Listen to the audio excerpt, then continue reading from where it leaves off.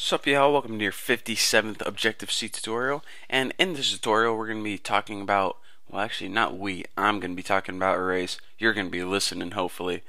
So, I don't mean arrays like what you need at your job, I'm talking about an array, A-R-R-A-Y, that's how you say it. Now, what an array is, essentially all it is it's one variable that can hold many values. So, say before we had int x and we set it equal to 54. This is one variable, one value. But in this tutorial, I'm going to be showing you how one variable can be equal to many different values. In this case, I'm going to be making an array called food. I'm going to be setting it equal to a bunch of different objects. Now, I'm also going to be showing you, since you have one pretty much variable equal to a bunch of different objects, how you access each object. It's actually pretty cool and pretty useful. So, just like before when we talked about mutable and unmutable strings, there's also mutable and unmutable arrays. Now, a mutable array, of course, means that it can be changed.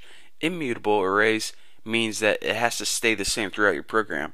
Now, immutable arrays are handled by the NSArray class. That's the one we're going to be creating today. We'll probably create a mutable array later on, and this is handled by the NSMutable class. But anyways, let's make an unchanging immutable array. So NSArray, I'm going to store a bunch of food objects, which is pretty much a bunch of strings. And in order to create this, create NSArray, that's the class. You want to name your array or variable. Mine's called food.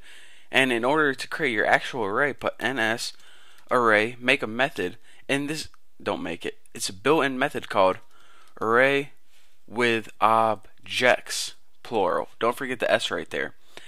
Now, sorry, I got whooping cough. Now what you're able to do is you're able to pass in a bunch of objects, and they're all going to be stored in this one food variable. So let's go ahead and, let me think of some food. I'll make it in order. So apples, bacon, let's see, corn is food. Let's see, D, donuts. Do you know there are two different ways to spell donuts? Pretty cool, huh?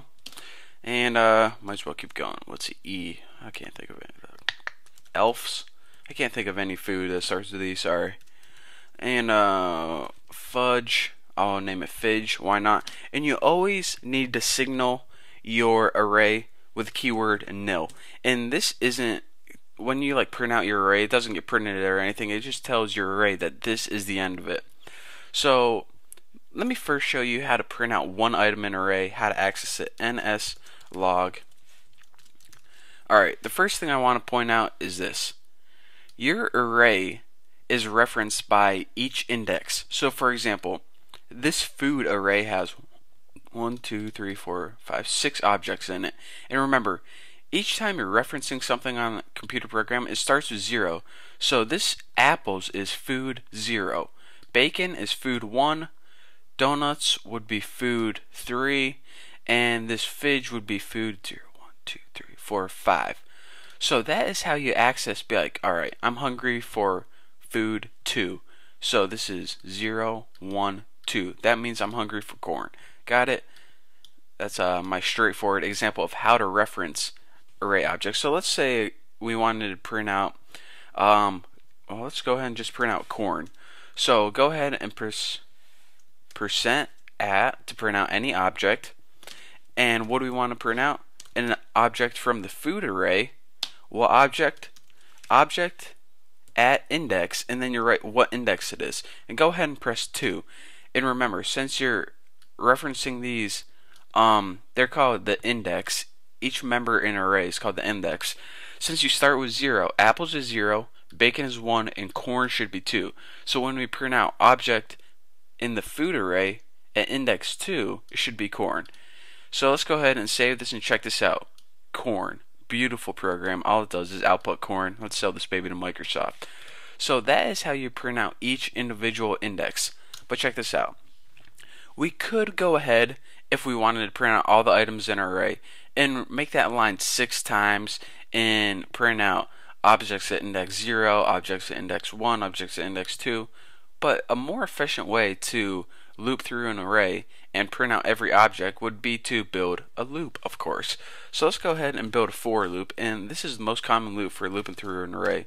So let's create a variable, just a counting variable called I, and go ahead and put I is less than 6. Since remember there's 6 elements in our array, but you don't want to set it equal to 6 because it starts with 0, not 1. So it's going to be 0, 1, 2, 3, 4, 5, and those are your 6 numbers.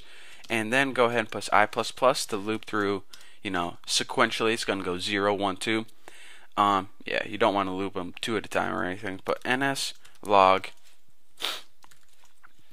And for our print statement, just put item at index %i, and this is going to give you what index you're at, starting with 0, ending with 5, and just put is %a.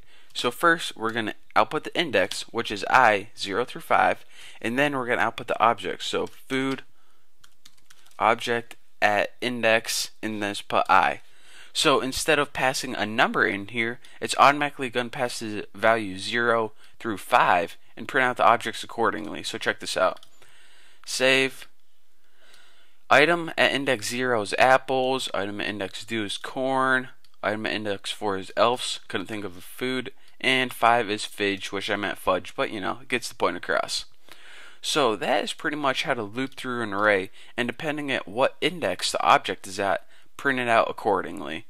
So yeah, you might want to study this code for a while, and once you figure out kind of what an array is, pretty much one variable called food holds a bunch of different stuff.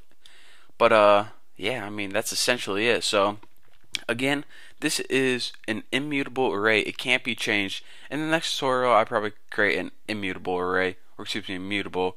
It's a little different, but yeah, I'm going to be copying the source code, posting it in the link below if you want it. So yeah, thank you guys for watching. Don't forget to subscribe and definitely check out the next tutorial. It's going to be real helpful.